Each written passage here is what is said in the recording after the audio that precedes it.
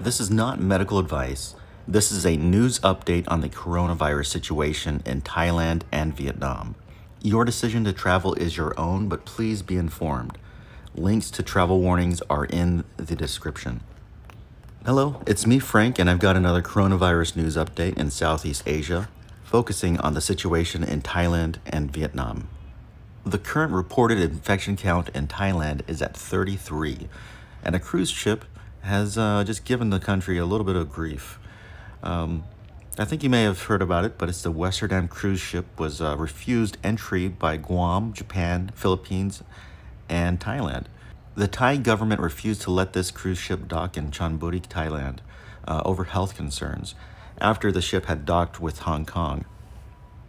So I found this situation a little odd, but at the same time understandable. I find it strange because Thailand has no restrictions on Chinese tourists. The only limits Thailand has seen actually has been from China themselves. China's stopped several tour buses from leaving China. Now, I do find the decision again understandable. If I were a Thai official and I saw the Philippines, Guam, and Japan saying no to this ship, well, then I think maybe there's something up with this ship. In other words, if I'm over here as an official and I say, oh, wait, look, there's Japan. It's a first world country making what seems to be a rational decision. Maybe I should follow suit. And keep this in mind, because I'm going to touch on this notion here in a few moments. Now, as far as that cruise ship goes, no one has tested positive for coronavirus, but there was about 20 potential cases on board, and that must have concerned the Thai government. But you may know what happened next. The cruise ship actually docked with Cambodia. Cambodia is a neighboring country to Thailand, and despite some statements from their governments from Thailand saying that they're going to keep a close eye on the people from the vessel, I don't quite understand how that's possible. Maybe there's better tracking of cruise ship goers than I think there is, but in my mind, if there is a problem there, what's right next door now? In somewhat related news, South Korea has issued new travel warnings to its citizens, advising against travel which extends beyond just China. It now includes Japan, Singapore, Malaysia, Vietnam, Thailand, and Taiwan.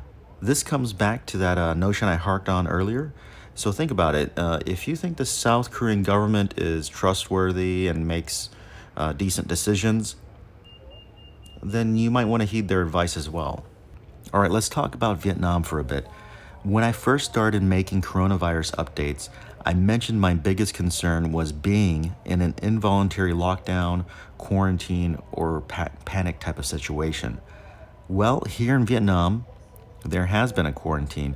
It's one of the largest outside of China, with over 10,000 people to be quarantined for 20 days.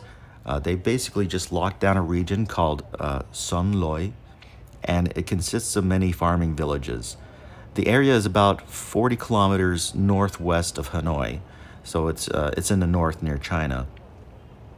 The decision to quarantine came after 6 cases were discovered in the area, this raising the total case count of coronavirus in Vietnam to 16. Well, that sums up the novel coronavirus updates for Southeast Asia.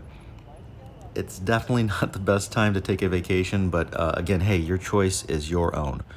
Thank you for listening, and be sure to wash your hands.